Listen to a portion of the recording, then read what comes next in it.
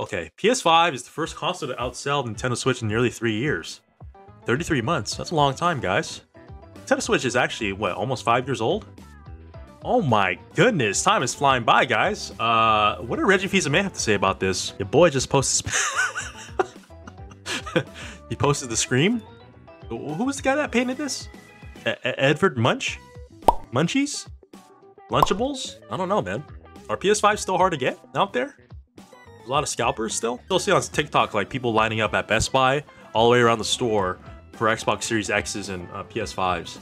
But I think that's kind of sad still, you know? It's been out for a while now. But it's surprising to me that it's outselling the Nintendo Switch or the month of September. Good job, Sony, for doing that. Hopefully more people can get their hands on the PS5. I haven't played PS5 in a while. I think the last game I played was Horizon Zero Dawn. I couldn't really get into it for some reason. I don't know what it was. Forbidden West does look pretty good though. What I'm actually really waiting for is Final Fantasy 16. So when that drops, I'm gonna be all over it. Whoa, ayo! Chill. Square Enix all day, baby. I was reading that Final Fantasy 16 was gonna be a PS5 exclusive and also possibly hit consoles later on, and probably will. So I wouldn't be surprised. Valve dropped a video about their Steam Deck verified games or the compatibility to run certain games on that handheld console. It has the potential to be really great, I think.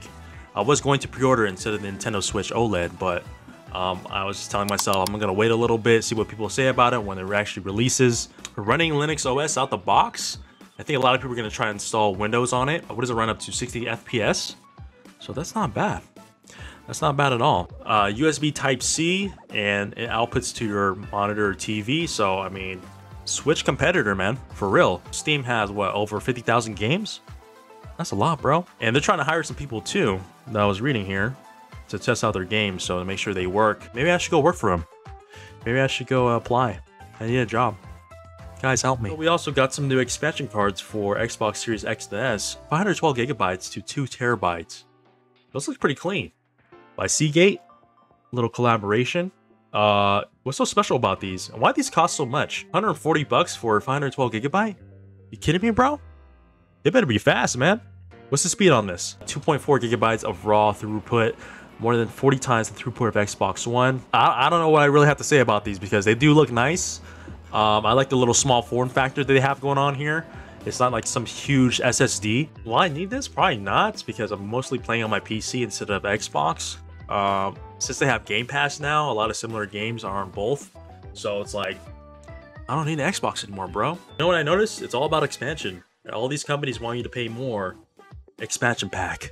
Nintendo. Hey guys, don't buy an Xbox for $399. Instead, buy our Seagate 2 terabyte storage expansion pack. And we're also sorry that Warzone takes a lot of storage. So you can upgrade at any time you guys want to and just pay all this money.